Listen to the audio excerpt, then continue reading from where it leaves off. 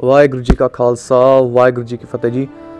Tan Shri Guru Arjan Dev Ji was born in May 1563 in the house of Tan Shri Guru Ramdas Sahib Ji and Bibi Panni Ji in Govindwal Sahib, Punjab. Guru Sahib made massive accomplishments throughout the whole time he was on Guru Gaddi, such as Guru Sahib compiled many shabads of the previous Gurus into the Adi Granth, which becomes the base for Tan Shri Guru Granth Sahib Ji Maharaj. Guru Sahib wrote over 2,000 shabads, including Sukhmani Sahib and Shabd Hazare. Guru Sahib also created the complex for Darbar Sahib, and he established what we call the Golden Temple.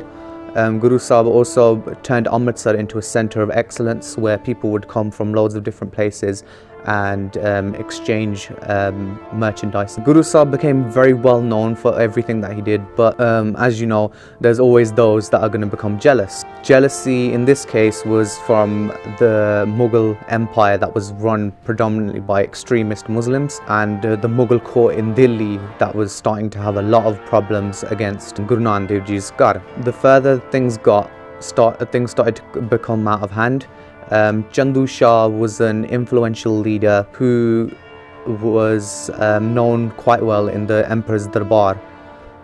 He was advised by a Pandit to have his daughter's marriage to Guru Arjan Dev Ji's only son, Tan Shri Guru Har Gobind Sahib, but he spoke very harsh words about Guru Arjan Dev Ji and laughed about the proposal, which later was told to by a Sikh to Guru Arjan Dev Sahib. Jahangir was the emperor at the time.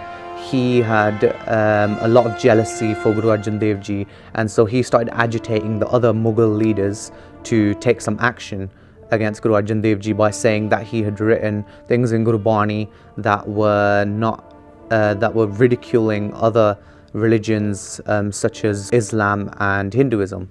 So eventually, in late May 1606, Guru Arjan Dev Ji was arrested.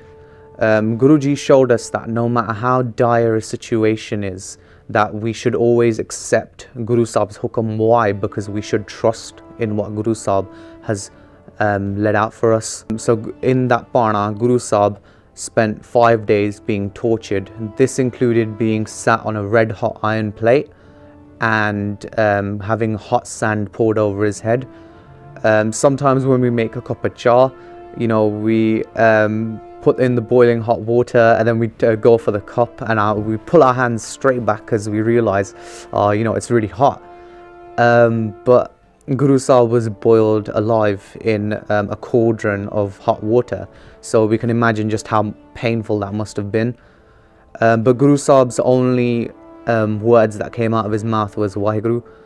So instead of the normal torture on the 5th and final day, Guruji asked to bathe in the Ravi river, which was a river that flowed along the city of Lahore.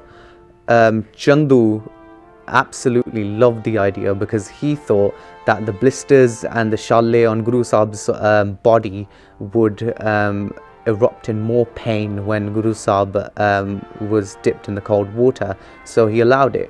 But obviously he didn't know how great Guru Sahib really was, and Guru Sahib made his trip to Sachkhand in that river on that day. So Guru Sahib taught us a great lesson here, a lesson of sacrifice and a lesson of acceptance. And his shabad, Tera kiya meetha lage, har naam padarat nanak mange. Guru Sahib taught us that Tera kiya meetha lage, whatever Guru Sahib, whatever Waheguru has planned for us, we should accept that. Why? Har naam padarth nanak mange. Because the only thing we should be concerned about is having the treasure of Naam with us all the times. So I hope that teaches you a bit about Guru Arjan Dev Ji Shaheedi, our first Sikh martyr, and I hope you enjoy.